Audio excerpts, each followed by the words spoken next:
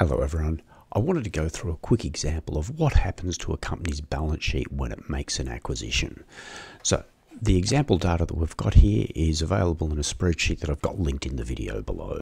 We've got a company, Big Limited. Here's its balance sheet on the left.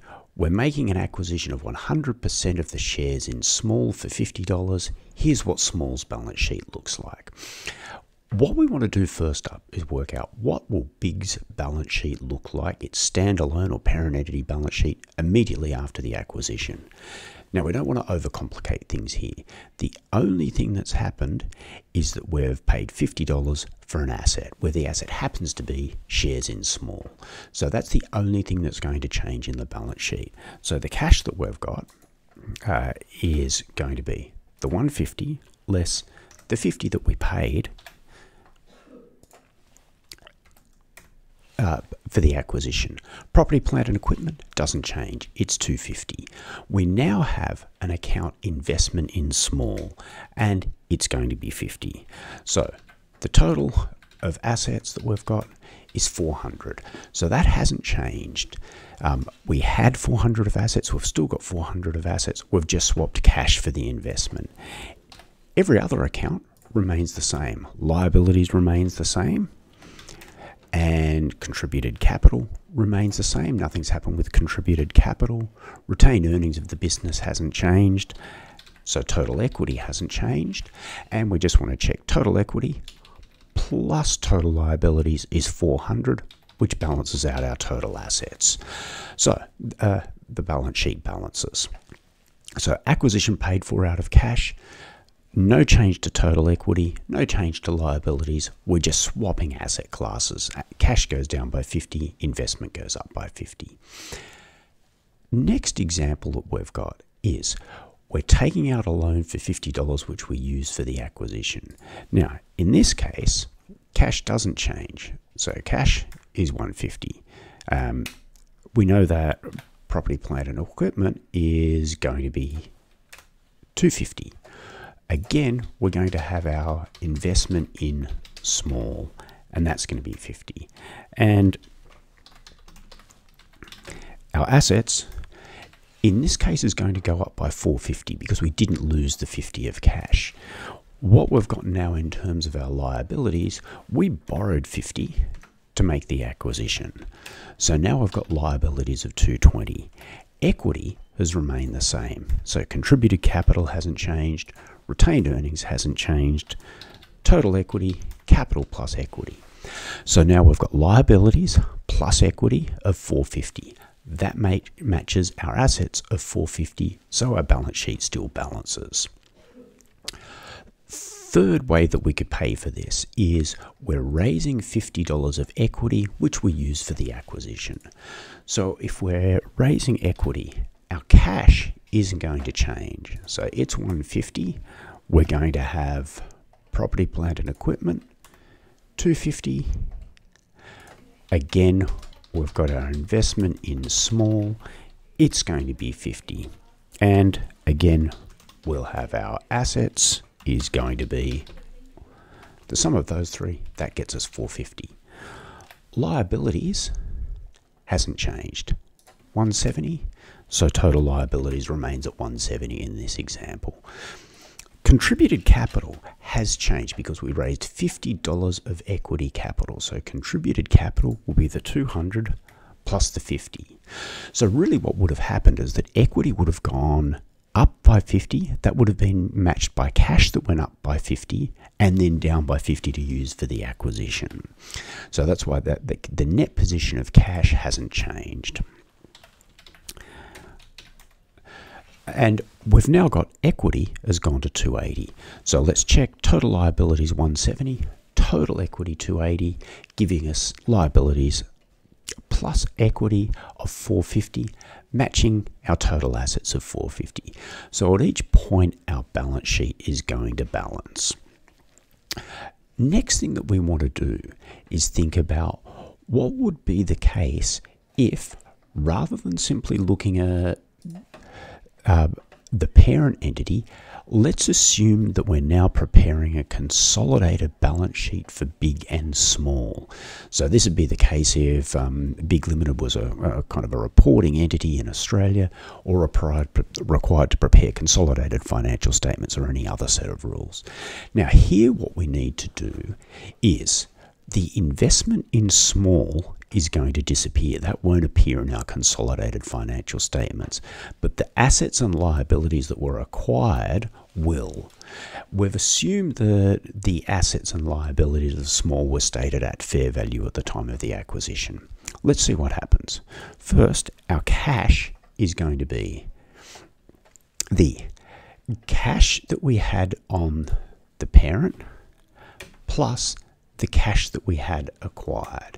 So the total cash that our combined entity has is $110.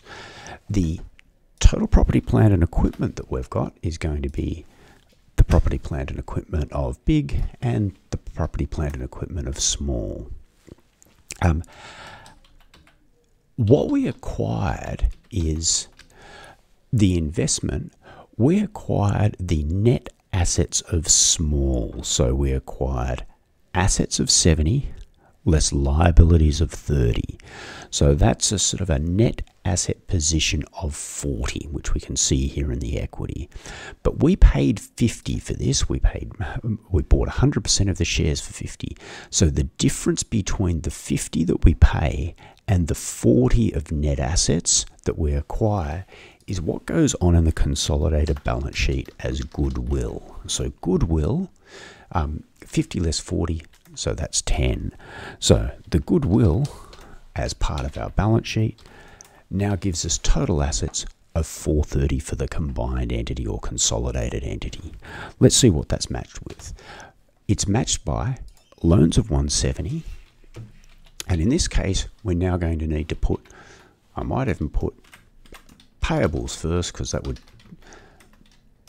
typically appear before loans on our balance sheet. The payables that we have from small, along with the loans that we have from big, and I'll put total liabilities here, is going to be the sum of those two. So the 30 plus the 70 is 200. Contributed capital hasn't changed. 200 plus 30, 200. The retained earnings is 30, giving us total equity of 230. Now let's just check. Equity 230, liabilities 200. That gives us our liabilities plus equity position of 430, balanced by the assets of 430. So our consolidated balance sheet also balances. Okay. Second thing, let's assume that we took out the loan for $50. So what's our position here for our combined entity? We're going to have cash of 150 from big plus cash of 10 from small. We're going to have PPE of big and PPE of small, 310. Again, we've still got goodwill. That doesn't, we're not concerned about the payment method for our calculation of goodwill. It's going to be the difference between the fair value of the net assets acquired and what we paid for those net assets. That's the 10. Okay. Consolidated or group assets is now 480. Let's see what that's matched by. Again, I'm going to put in here payables, I'll put in here loans, and I'll put in here total liabilities. So, payables, 30. Now, we borrowed 50, so the loans is going to be the 220 that we've got from the books of big. So the total liabilities is going to be 250. Contributed capital is still going to be the 200 from big, retained earnings, 200 from big. So we don't include the shareholders' equity component of small's balance sheet because we've included the assets and liabilities as the component parts. Let's just check. Liabilities 250, equity 230 gives us 480, matched by the assets of 480. Final example that we'll do. We're raising $50 of equity capital, so we get capital, and we'll use that to fund the acquisition. So, the cash position of our combined entity, the cash of big plus the cash of small. Property, plant and equipment is going to be the property, plant and equipment of big and small. Again, we've got goodwill of 10 and we've got total assets of 480. Payables, misspelt. I've got loans and I've got total liabilities. Payables, 30. I've got loans of 170 from big. So total liabilities, 200. The contributed capital is going to be the 250 now that we've got, because the 200 they originally had plus the 50 that we used to raise capital to pay for the acquisition. Retained earnings hasn't changed, 30. So we've got 280 in equity.